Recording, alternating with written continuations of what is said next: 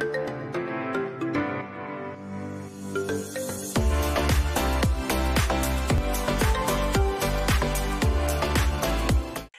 hello, today we have Evie with us, who's a second year medical student at Brighton and Sussex. Hello.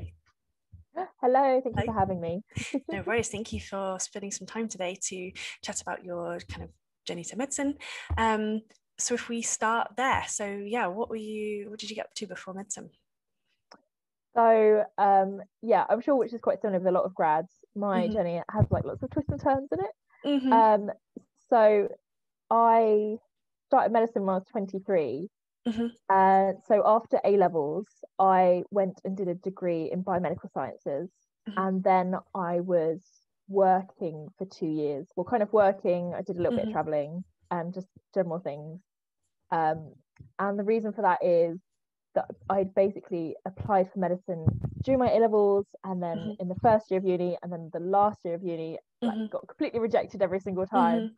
And then by that time I was like, oh, I'm so sick of education. I'm going to do something completely different, which involved like the first 6 months of like doing the thing of like, oh, moving back to my parents and living at home, spending all of my money on a holiday that I couldn't really afford, working like bartending, nannying, working at Asda and things like that. And then I landed this amazing job working for a not-for-profit organisation. So I did that for 18 months in total before then starting medicine.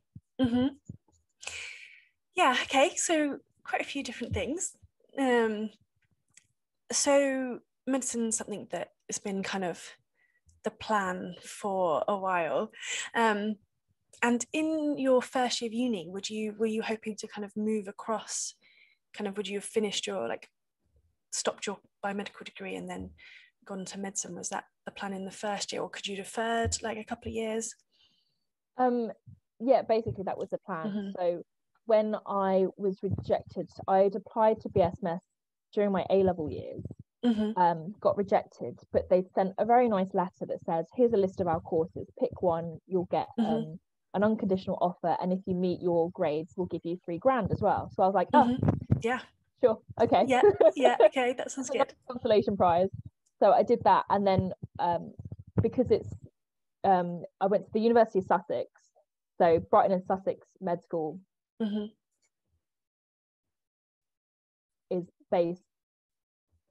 joins the ancestry, so they're heavily linked. So in the medical first year, they have this scheme where you can, if you apply to medicine, you get a guaranteed interview, and you can kind of like just go across into the first year of medical school without having to finish your biomedical science degree. So I did try and do that.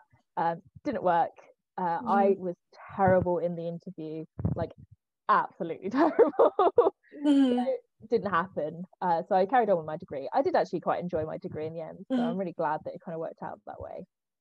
Yeah. So how have you found your degree and kind of fitting in with medicine? Is there a lot you're bringing from it? I think there is things that I'm bringing from it. I don't think much of the content, really. There are bits, like we're learning about ELISAs at the moment, which I obviously covered quite extensively in my undergrad, so that's quite handy.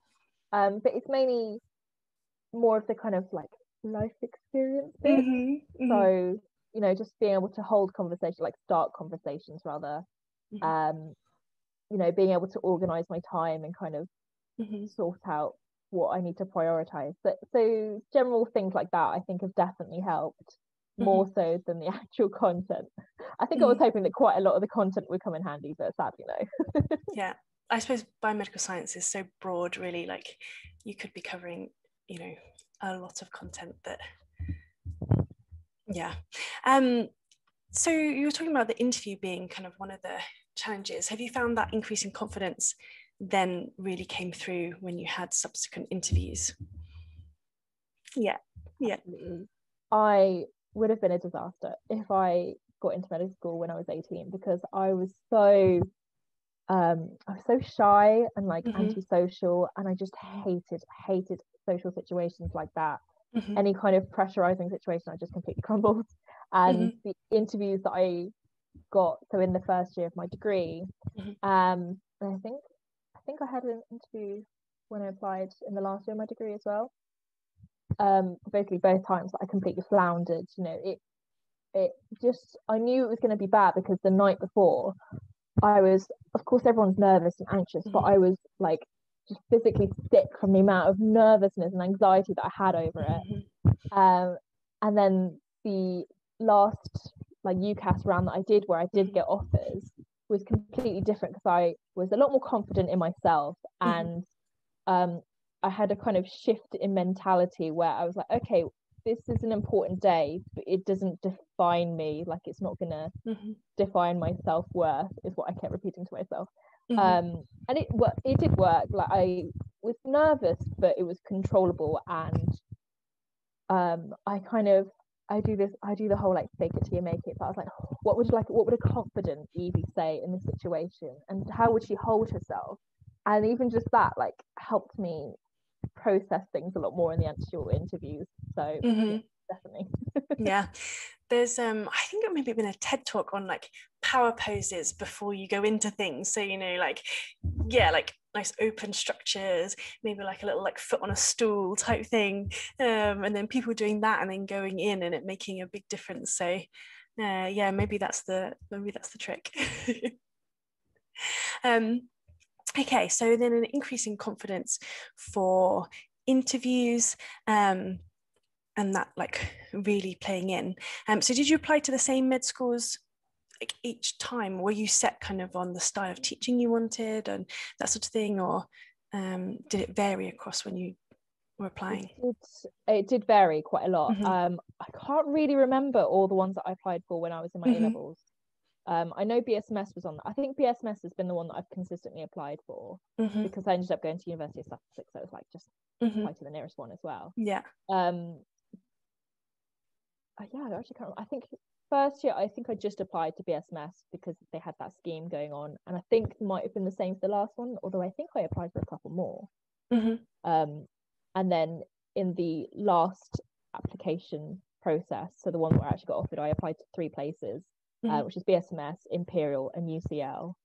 And that's when I ended up getting offers for all 3 of them. Yeah. So I was quite chuffed with that. Yeah, that's amazing. Like for medicine, that's really impressive.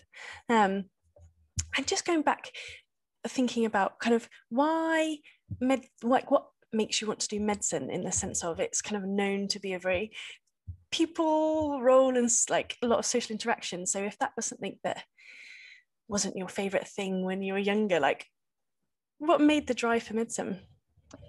Well, right at the beginning, the reason I wanted to do medicine was because I wanted to be a forensic pathologist. Okay, yeah, okay. So all the postmortems and silent witnesses, all that shenanigans. So that's primarily why I did it. But I knew I wanted to do something very sciencey.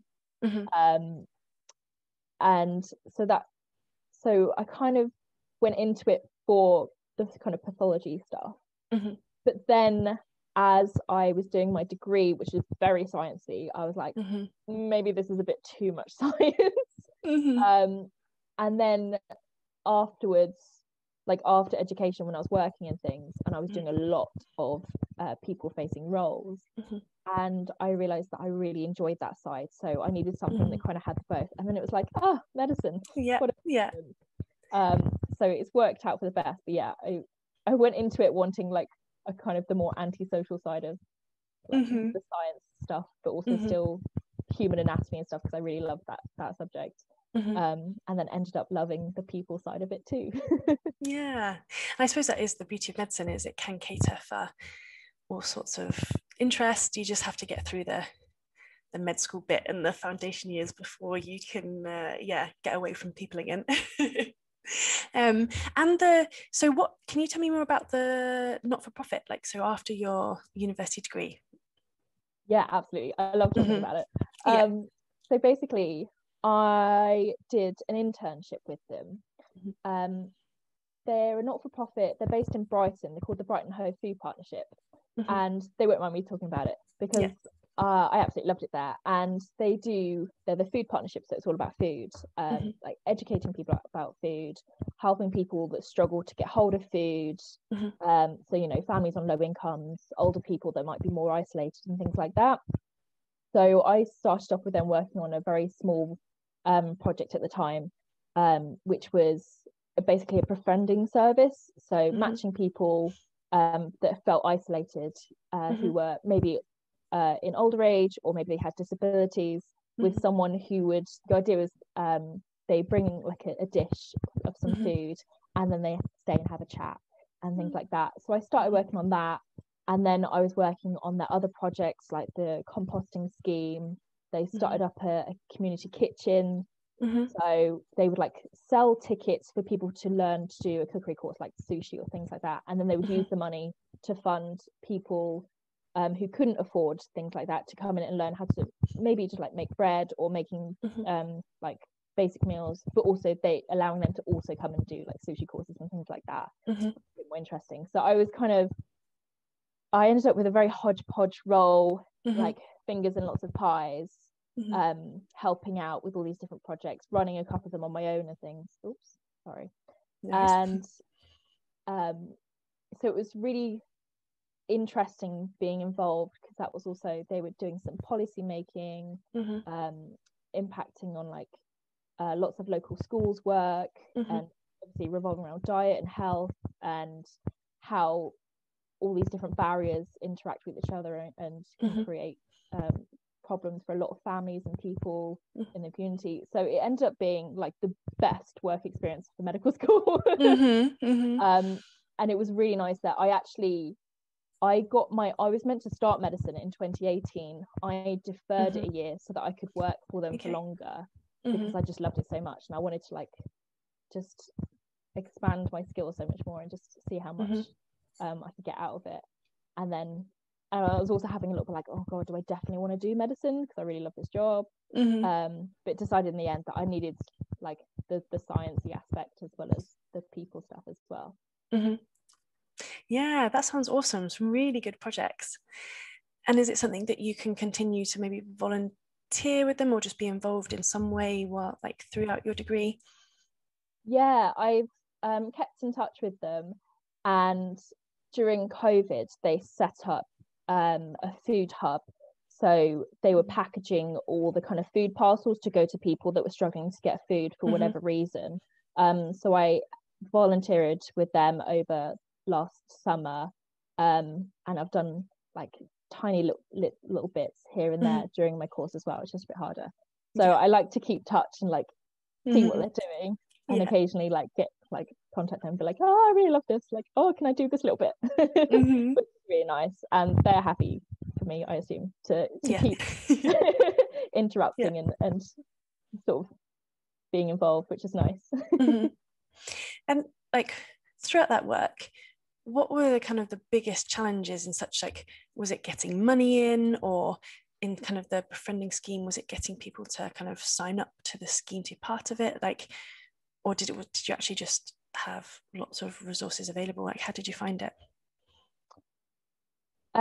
Money, definitely not enough funding just in the whole sector. As I was joining, they had lost a funding bid for their like weight loss side of things. So they had a team of dietitians that used to help people and do like 6-week courses and things. And it wasn't just like, let's lose weight. It was like how to just not so much losing the weight, but like making them feel happier and making sure they were making like small but like healthier changes to their diet if that's what they wanted and things like that. So funding was a constant battle. I'm lucky enough that I didn't have to write the funding bids myself, but just hearing my colleagues having to do them, I was like, oh my god, that sounds awful. And you know, it meant that every year you kind of weren't really guaranteed all the work. So I dipped and changed from like full-time to part-time, like 5 days a week to 4 days a week to 3 days a week to up, like depending on where we could get the funding from and then for what. So I'd be working on different projects based on what we'd got the funding for, which is like, that's nationwide. That I think that happens definitely in the whole of our region. That was happening. So yeah, it's very fluctuating like that, and it does require you have to be really passionate about it basically to have a whole career in it. So I was very lucky to be surrounded by all these women that were just like, absolute like top-notch role models that you could want, which was amazing. But yeah, definitely those challenges. And then also for me personally, because you're speaking to a lot of people from very disadvantaged backgrounds, so I spoke to people that, you know, weren't sure how they were gonna feed their children that evening. I spoke to people that had suffered abuse in the past. So it's a lot of, and sometimes all you can do is there might not even be anything your service can do for them, but they're struggling to get through health services, they're struggling to get through social services, and you end up kind of just like listening to them for an hour, and like they sometimes they just want to talk to someone, and you'll happen to be there, so it's like taking it all in, and then having to take time after the call to like go and just like, okay, I just need to like debrief and like kind of let go of that as much as I can, because there were sometimes like there were plenty of conversations that made me cry afterwards, just because their situation was so wretched, and you know, and I try and help as much as we could, and like getting food parcels or trying to nudge social services to go pay them a visit and things like this. But you know, sometimes it was just hard sometimes, and it wasn't even me living that life. I just had to listen to it for an hour. So there is that like real gut-wrenching side of it as well. And those sorts of things people might not necessarily automatically kind of assume goes with the role. When you talk about, you know, not-for-profit and food and nutrition, you kind of all these other aspects that go with it, and the people that use those services, it's not people's natural thoughts. And do they, like, for the training, do you get training for that, or training in kind of working with people and that side of things for the job? I did actually. Like a lot of the training I got was like from other staff members, and like you know, sort of informal training on that sense. But they were very keen to me to go on any training that I wanted, so I went and did this course that was kind of I can't remember what they called it, but it was basically like motivational interviewing techniques, and like how to actively listen to people, and you know, see, are they looking to make changes, or are they just needing someone to kind of talk to about things and stuff like that. So that was always really helpful. And yeah, but it was mainly like taking my lead from like my managers and the people around me, and kind of how as organization we should be responding, which was, I love Vic, who is the director of the Food Partnership. She was always like, yeah, if you've got the time to be able to put in and like just have a call with someone, even if it's not necessarily building on our service, that's just great, because you can help that person, and then people know that we're an organization that they can come to. So I really liked that side of things, and it was a very supportive organization. Like I never felt like I had to like keep anything hidden or anything like that. So it was a very open space, which I think is why like we all like gave so much of ourselves to it, and we felt able to cope with those difficult conversations and things like that, because we knew we could like chat to each other after over a cup of tea. And I feel like attitudes of a team like spread. So if you have people that, you know, that's how they feel and that's what they encourage, it then makes everyone else kind of work to those standards or able to act in that way. So it works really well. That sounds like such a good experience for medicine. Like, had you got into it assuming that, or kind of expecting that, or was it a bit of a surprise? I think I had some assumptions that were proved right, but the whole thing, like it was definitely the best work experience. There was so much more than just, you know, a family that can't afford food. Like you don't like the depth to that. The fact that they can't afford food for the night is like the tip of the iceberg, but then it's everything else, like the mum's working 3 jobs, or you know, there's social factors going on, or they're really struggling with the income, and like just so many different things. So it was definitely, if we could get every medical student to go and do a placement with an organization like that, I think it would just open people's minds to the different kinds of barriers that they might not recognize, and it taught me so much. And we do touch in BSMS, they are quite good, they do touch on like health inequalities and things like that, but again, we only kind of touch on it, and it's like I've got I've always got so much to say in those sessions, but I don't want to like hog the conversation because I'm not the only one with experience with these things, and like I'm like, oh, I just want to like keep talking about this. Yeah. Do you have like societies then that focus on those sorts of things that you could like spend more time talking about it, or raising awareness sort of thing? There is. So one of the societies that I joined is our Homeless Medicine Society, which obviously with that as well, there are loads of different intersecting inequalities going on there. And so that's been really great to kind of be involved and put on events for that, but also on a personal level, like meeting the people that are doing things, even if it's like local to Brighton, seeing what kind of guidelines there are and what support networks and how that differs, because when you're providing healthcare to homeless people, it does work a lot different to how like kind of mainstream access to healthcare works, and it's a lot more outreach and things like that. So it's definitely built on that. And yeah, I think it must be the same in most medical schools. I'm sure they have like homeless medicine, or like we have NutriTank as well, which like the nutrition one, and that touches on a lot of those issues as well, which is really good. Yeah, it's been really good. Yeah, perfect. And just taking a quick step back, did you feel like you were able to convey your experience like in your application and in your interviews? Because I know a lot of the application processes vary, and how much they actually look at things like personal statements and how much is just on entrance exams and that sort of thing. So did you feel like you were really able to get that across? Yeah, definitely. I definitely mentioned it in my personal statement. BSMS are a bit different. They don't read the personal statements. They don't count that towards the application. But Imperial and UCL did. So whatever I said must have rang happy bells and ticked their boxes. Definitely at all three interviews, you know, every time, like, example of communication or teamwork or resilience or all of those different things. It's like, well, when I was working at the food partnership, so it just because it just exemplified all of those values as well, and it kind of made it easier for me, because I didn't feel like I was, you know, sometimes when you feel like you kind of have to twist a scenario to fit what they're trying to ask, whereas this time I was kind of like, oh, I'm gonna have to like really slim it down, so I'm only tackling this like question that they're asking. So it's, you know, everything's so much more complex than just yeah And were the interviews MMIs for all of them?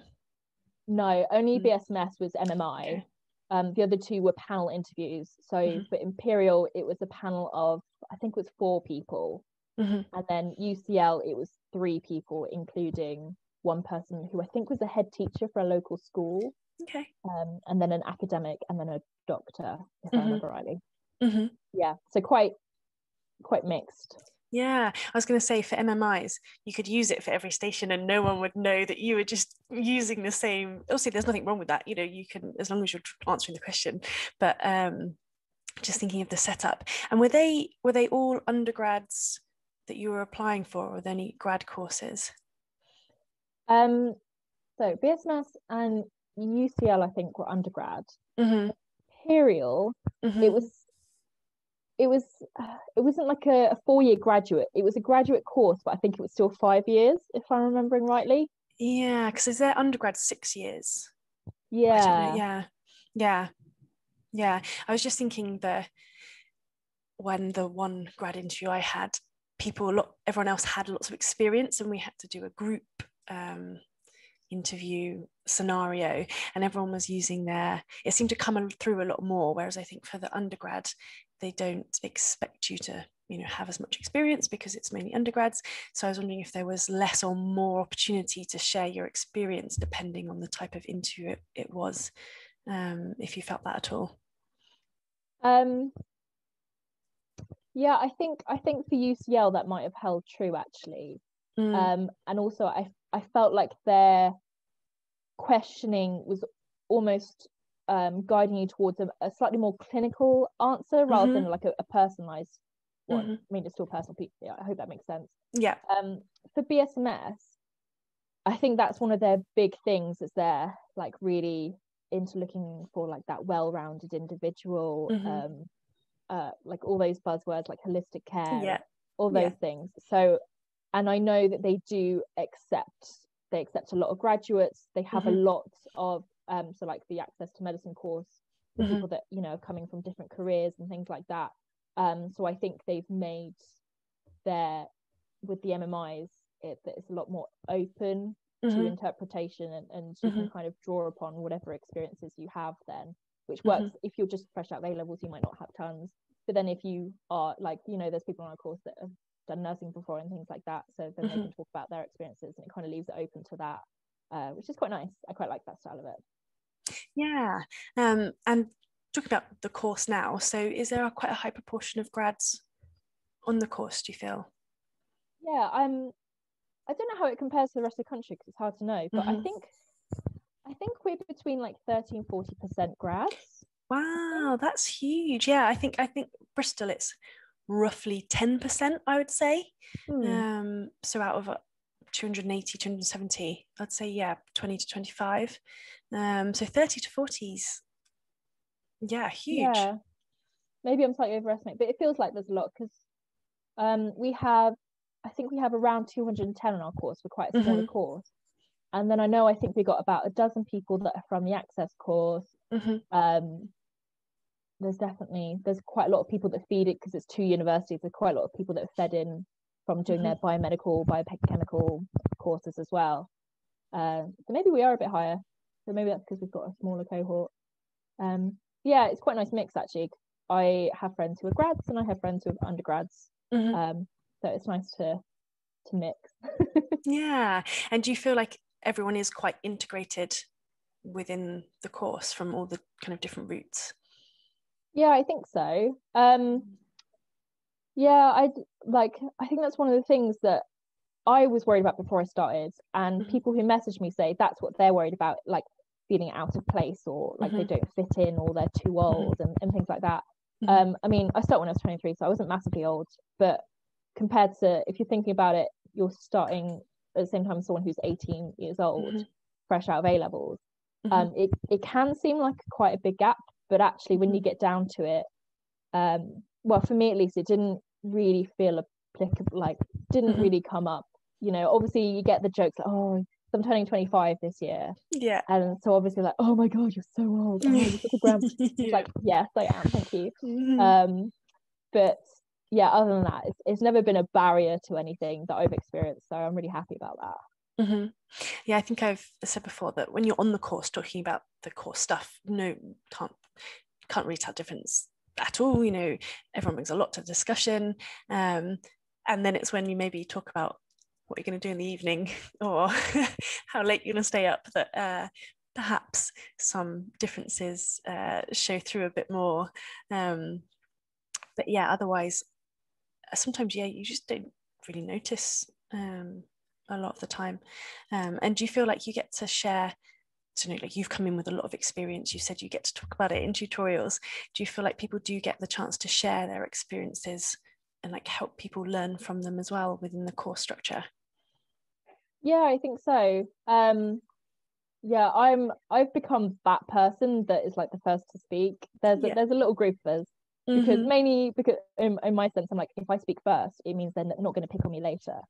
But I think there is generally like a good, it's obviously been restricted because everything's virtual, makes it harder, but we're still managing to kind of like share our experience and things like that. And even one of the guys in our course who's a nurse, like we had to one of our clinical skills, we had to like break the glass ampules and then like practice drawing up and stuff. And we had a someone there teaching us, but he was sat right next to me, and like I was just like, I'm trying to like psych myself how to do it, and he's like, just do it, you can do it, just do it.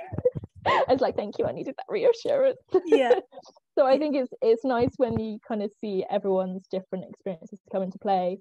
But likewise, like I'm quite amazed at the experiences that the straight from A level people have had as well, you know, just from their own life experience or just things that they've happened upon and things like that. So I kind of get the reverse thing where sometimes the younger, I don't want to say the younger people have the school leaders, they're like, oh, you've done a degree, you must know this, you must know this. I'm like, no, I don't.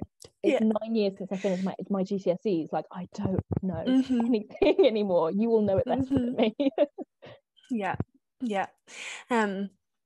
And just talking back to how the kind of course is quite like holistic and looking at the social side, do you do many creative assignments? I know Bristol has a similar feel of, we do quite a lot of the social science, and but they also bring in quite a lot of creative projects and like art stuff. I was wondering if that's similar for you. We do some. So yeah, we do like the student selected components. Okay, yeah. So you kind of choose which one you do, although sometimes you just get given a random one. But there are generally some creative ones on there. So I know the options before, there's been like cartoon making, there's been like a music therapy one, and then like more kind of philosophical ones as well, where you just kind of debate different ethical conundrums and things like that, which people have really enjoyed. There was a coding one last time, which apparently was really difficult, but it was quite cool that was an option. So yeah, I think they do get bits of creativity in there. I wouldn't say it's loads, but it is a bit, which is nice. Yeah. I was just thinking, it sounds probably the most similar course to Bristol that I've heard someone talk about, and it was something I was not expecting when I started. We had to like write haikus and do like an art assignment, like not just by student choice, and people were doing drawings and poems, and it was actually really, I was surprised at, I think once you have to just commit to it and say like, actually get into this. And I was really surprised actually at the value it brought and the reflection on communicating through different mediums and that sort of thing. So it sounded more similar to the elements of your course as well. So thinking a bit outside the course, so we've talked a bit about societies. Any other hobbies, or what do you like to do outside of medicine? God, I think everyone's hobby is Netflix now, isn't it? Okay. Maybe pandemic, like not new. Yeah, if the pandemic wasn't happening. So yeah, I'm part of the Homeless Medicine Society. I'm also in it's the Oncology, Hematology, and Palliative Care Society. Very long name. We just call it OHP. It's so much easier. And I've been with them. I've been doing this kind of how to get into research series, which is like things broken out on a simple level, like so just how to read a scientific paper, like how do you read through all that text and interpret it and things like that, which I really enjoy. Other than that, I really like walking and hiking, so we do that quite a bit and just go on long rambly walks around the countryside. Like we're retired. I really love reading, but I think that's the thing with university, like your enjoyment reading gets replaced by like, oh, this is intellectually stimulating, I should read this. So I'm trying to like reintroduce more like sci-fi, and like I'm rereading the Harry Potters recently as well to try and like recapture like my teenage years a bit as well, which is nice. So I've been enjoying that. Other than that, I think it's kind of I mean, other than that, now that the pubs are open, it's like pub. Well, you can walk hobby. You can walk and then go to pub, and then is there quite a lot of open areas around where you are? There's so I don't know how much you know about Brighton, but it's kind of the main road through Brighton is Lewis Road, and it's kind of, there's like a set in a valley, so there's like hills either side. We live up the side of one of the hills, so we like just, if you just go to the top of our hill and then you can see the whole of Brighton, it's really beautiful, and then you can carry on walking round and you're immediately like in the South Downs basically, which is all really nice. And then everywhere's kind of got open spaces now as well, which is nice. So it's a kind of, I like Brighton, it's a small city, so you kind of get that city feel, and you get quick buses, quick for me, not quick for London, I keep being reminded, and but you also get like all the nature, and we've got loads of parks in Brighton as well, which is really nice. Is it somewhere you can see yourself staying for like the long term, or do you want to mix it up and try somewhere else going into the future? Because I've been here for, I think I've been here close to 6 years now. Mm-hmm. So I'm kind of at the end of my degree. I'm a bit like, I want to go live somewhere else, just like Mm-hmm. see what it's like living in another city, even if I don't like it. Just to try something different. So I mean, I'd love to live in Edinburgh for a year, because we go on there sometimes for holiday, like pre-pandemic, and it's so beautiful. Even when it's absolutely pouring it down with rain, it's just such a nice place to be. So I think that would be ideal. But yeah, definitely want to kind of move around and try some different areas. Yeah, I had a macaroni cheese pie in Edinburgh, and who would think that? It's genius. It's absolute genius. A macaroni and cheese pie, inspired. So yeah, I can highly recommend if you do move there. Thinking about kind of future, thinking about specialities. So you mentioned kind of pathology, and then moving on to like nutrition, that sort of thing. Are these things that you can see in your future specialities, or you said the oncology and hematology society? Are those areas to investigate, or are you not too sure? Yeah, I'm still completely like, I don't know. Yeah. I don't know. Every time I get exposed to a new speciality, I'm like, oh, maybe I can see myself doing that. So we do quite a few like GP things. So, and then I was starting to think, oh, maybe I want to be a GP, which I'm sure is a clever ploy by the medical school to get us all to be GPs. But then my most recent one, I had a really lovely GP. She was so lovely, but she basically said, if you want to have kids, just be a GP. Don't do anything else, just be a GP. And I was like, oh, I want to have kids. It's like, weirdly, I was like, no, I want to like rebel against that and try and be a hospital doctor with kids. So which is not the right way to choose your specialty, but so I'm just completely, I mean, yeah, I'm hoping once we start moving into wards and things like that, I'll get a clear idea of what it's like to actually be working in different specialties, and hopefully gain some idea. But as of yet, completely undecided. Yeah, it's a nice place to be. Open opportunities. Exactly. And as part of your work with the society, is research something you would like to be part of your future career? Is it something you'd like to combine with clinical practice? I think so. It's really funny. After I finished my degree and like going through the whole dissertation thing, I was like, never again. I'm never putting myself through that. Yeah. And then I keep saying yes to things. So I'm doing a desk review at the moment, nice. which is nice because it's not lab work. And I'm kind of enjoying that. And I think I just like that, what is that? Jack of all trades, master of none kind of thing. Yeah. So, and I think being completely undecided, that helps me do that as well. So I don't feel tied to a specific area. So I think I like the research stuff more because it sounds, I think a lot of people are put off because it sounds really intimidating, like, oh God, how would you even get started? And I'm just like, well, just send an email. Yeah. I was having this conversation last night with a friend. She's like, oh, I just, I don't really know. Oh, I don't know. And I'm just, when you get home tonight, just write the email and send it. Like the worst thing is they're going to say no, sorry.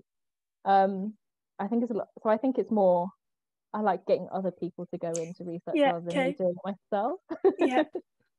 But I think there's a really big gap because, like you said, it is intimidating, and often it's done by connection and making those emails and making those contacts, and then things snowball from there. So finding that first person. But yeah, if you've got an interest, send off an email, show some genuine interest of why you're interested, not just, hello, please can I have some research. But yeah, it got me, I moved from Leeds to Bristol because of an email I sent on a project. So it really does work.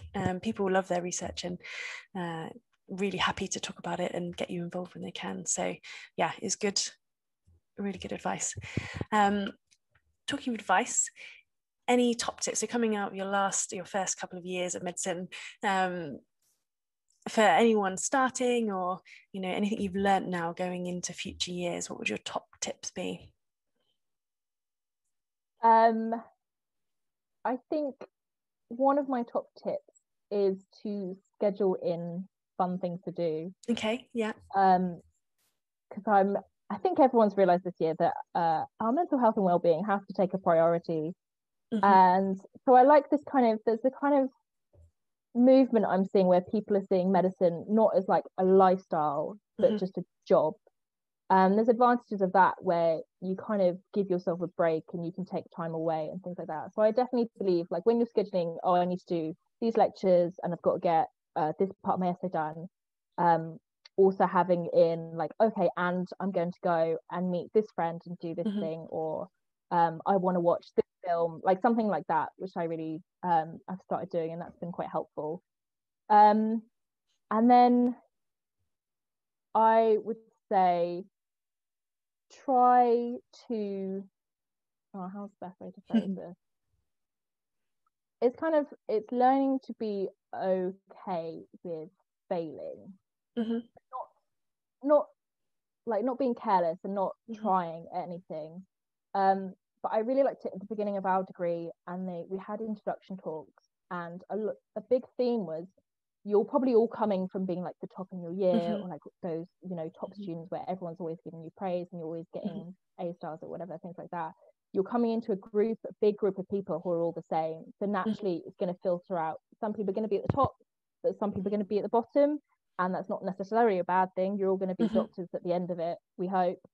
And it's kind of being okay with kind of averaging out, which I took completely to heart. And I was like, cool, I'm just going to focus on passing or like getting the average grade rather than trying to be the person to get the best. Because in my head, I'm like, I could go from like a 70% to an 80%, but what would I be sacrificing in my life to get there? And is it actually worth it if we're all getting the same grade at the end anyway? So yeah, kind of find a way to be okay with just being okay, I think. Sounds very vague advice, but I hope that's helpful. Right. Yeah, I think they're two quite big important things. I think with the kind of scheduling in fun time, how do you get past the enjoying the fun time and not thinking about all the things you're not doing because you're not doing them? That's something I will sit here and, enjoy this thing, but you're thinking about other things. How do you get past that? I think if that's really ingrained in you, it's really hard to get over that. And I understand. I've been there myself. For me, there's like little things. So if I schedule something in the evening, it kind of pressures me, like, oh God, I've got to get stuff done today because I'm going out later, so I won't have a chance. And I found that helps. Like if I just have a day completely free, I end up wasting it because I think I'll do it later, and then the day's gone. So I think that can help, because then you're pressuring yourself to do a little bit of work, and then you kind of feel like, oh, I deserve this or this walk or whatever I'm doing. And I think learning to recognize when doing the fun thing is going to be more helpful than studying. If you feel like you've been working all day and you're really stressed out, you don't feel like you're making as much progress as you want, actually the best thing you can probably do is go take yourself off and do something completely different, whether that's walking, pubbing, just doing something and then coming back to it fresh tomorrow. So I think those are two things that you can do to kind of mitigate it a little bit. I think with all these things, I don't think there's any hard and fast rule, and obviously everyone's different, and if you're prone to be quite anxious and stressful, as quite a lot of us are, that will obviously take a lot more work than some people. So managing your own expectations. And people talk about med school being a really competitive environment. Do you think those things are harder to do in medicine when there's perhaps the image that everyone's always working and always, learning the new things and like know all the content? Or do you find that actually you can kind of be able to just, I suppose, do you and not be pressured by that? It's interesting talking about competitiveness. I think applying for medical school, and if you know other people applying for medical school, I definitely felt like a very competitive edge. Once I was in, that lessened like quite dramatically. I think it's still there, but to a much lesser degree. I don't feel as much I'm competing against my peers, because the medical school need to get us all through to get their money's worth, basically. Is how I kind of try and see it. But I think it's very interesting. Like if you can recognize that there are people that you're talking to that make you feel more stressed after talking to them, as nice as they are, it might be that you just have to not talk to them as much as you usually would like to, or kind of make it so that you only talk about social things and things like that. And I think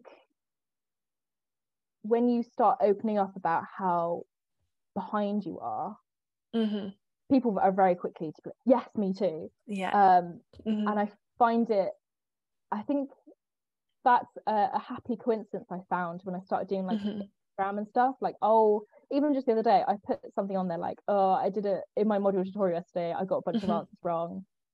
And I think I had 3 people message me and be like, thank you for saying that, because this happens to me a lot. And it's like, I kind of like that. As soon as you open up and someone says it, everyone seems to follow suit, and you kind of realize that people are not always doing as well as you might think they are, or even if they are, it doesn't matter so much, because they're doing their thing and you're just doing your thing. Same for like if you're struggling like mental health wise as well. Like if I say I've been struggling a lot recently, and if I know whichever friends I send that to, about half or more are going to come back like, yeah, me too. And then we can talk about it. So I think the competitiveness kind of is limited in my life at the moment, which is quite nice. And I don't know if that's the way to do it, or if that's just a happy coincidence that that's just happened. And do you think, did it, I don't know, take quite a lot of confidence or courage to start being open about that? If you kind of, you're the first to say it and then everyone agrees, obviously once people agree, that's, makes it a lot easier. But being the first to say that, if you didn't see other people saying it, was that something that was quite hard to do? Definitely. Yeah. Definitely. Especially if you are used to like being the high achiever, or if you're used to being the kid in the family that is doing okay, is another one that I'm afflicted with. As soon as you kind of, you've built this thing in your head where you have to be okay, you have to be on top of it all the time. So admitting that you're not feels like you're somehow failing, or it's breaking some kind of taboo. And I don't have any advice for how to get over that at all. No. Like, I think one day I just had enough, and I was like, you know what? Yeah, I'm really bad at this. I really struggle with that. And I promise you, once you do, you'll have people saying, oh my God, me too. Oh, I'm so glad you said that, because me too. And I just didn't want to say it to anyone. So it is quite a big thing to do. And if you can find friends that do speak like that in a very honest way, then hold on to them. Yeah. I think I always try and think, I would love someone to be able to come to me about it, but for that I have to, I suppose, exhibit that same behavior. So if I would want to imagine I was someone people could talk to things about, I need to talk about things in the first place. So I suppose, if you have to kind of set the standard, I suppose, or set the environment you want to create. So but not necessarily an easy thing to do, but it's nice to see, especially talking about Instagram. It is really nice and helpful to see people out there doing it, because it makes it okay. The more it happens, the more it makes it okay. And like you said, it's a common theme between a lot of people. So thank you so much for all your time today. I've taken up a lot of it, I'm aware. Are you're on Instagram, people can find you there, they can follow your story. I'm about to go into clinical year, so we might see some more placement. So I'll put your details below so people can find them and can follow you there. But thank you so much for your time today and your insights. It's been really interesting and great to talk to you. Thank you so much for having me. This has been so much fun. I like doing things like this. This is great. It's good, I think, for current students, and it's good for everyone, and people thinking about doing medicine from a different background. It's great to see the variety of people that do it, and then people that are in it. It's nice to see that, I suppose, you're represented, or people resonate with different parts of people's stories, don't they? So it's really good. Yeah, definitely. Yeah, thank you very much.